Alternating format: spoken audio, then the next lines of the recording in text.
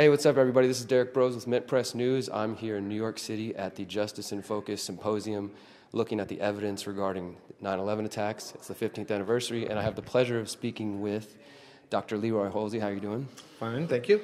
So go ahead and tell everybody a little bit of your background first, and then we'll talk about what you're working on. Okay, so I'm Professor Hulsey. I'm a department chair of civil engineering at the University of Alaska Fairbanks. I'm actually a registered structural engineer. Have been in practice for over 40 years. So anyway, I've done some high-rise buildings, and as a special consultant, I worked on the Dean Dome in North Carolina as an example. And so as part of that, and some forensic engineering experience I've had in the past, we were asked to investigate the possible collapse of World Trade Center 7 at the University of Alaska Fairbanks by AEL 9/11 Truth. And so that's what I'm here for. We have been working on this since May of 2015, and so we're now in our beginning of our second year and have about 6 to 8 months left to finish up the work that we're involved in. At this point, we've got I have a PhD student working on it with me, and I have a doctoral research postdoc working on it with me. And so we've been doing this with 2 different computer programs, finite element programs, and also SolidWorks and AutoCAD to get a virtual structural system that will simulate the kind of things that we want to take a look at and possible modes of failure. We've already examined the probability of the building coming down by fire, and it's our preliminary conclusions based upon our work to date that fire did not produce the failure at this particular building. That alone right there is, even though you're saying it's a preliminary finding, we still have just under a year to go before you'll be done with the study. But that alone as a preliminary finding, saying that World Trade Center 7, did not collapse because of fire, goes against what we hear from the official government version of events. Your thoughts on that preliminary finding?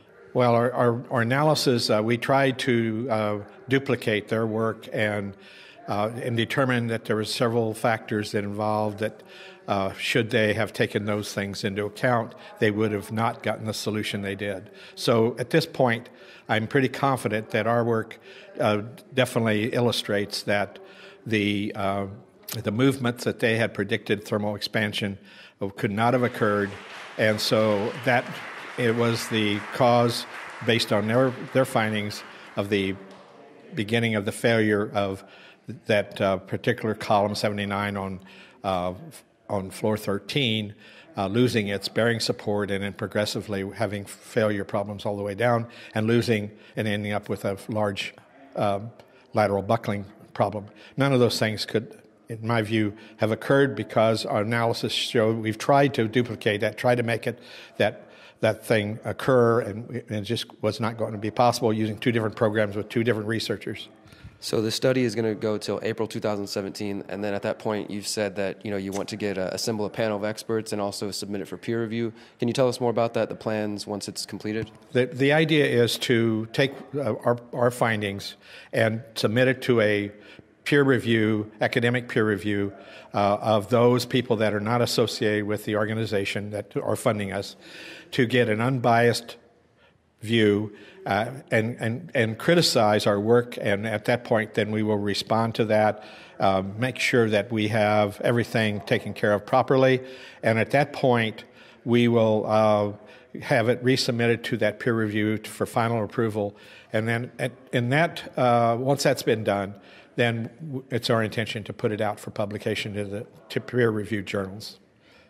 And how can the public at this point, we're at the 15th anniversary, your study is definitely, it's a historic in many ways. How can the public that are here today and the people watching at home, how can they support and help?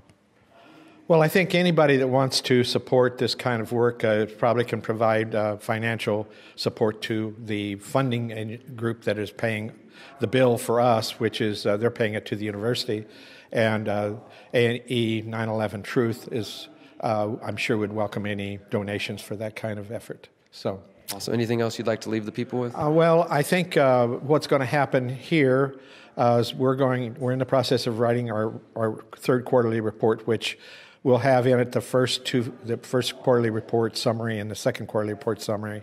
That will then go for review by AE 9/11 Truth. We will then, once that's completed, they'll go on our website, and also will probably go on AE 9/11 Truth's website, so people then can read it and it'll be available. Awesome. Thank you so much for your time. Thank you.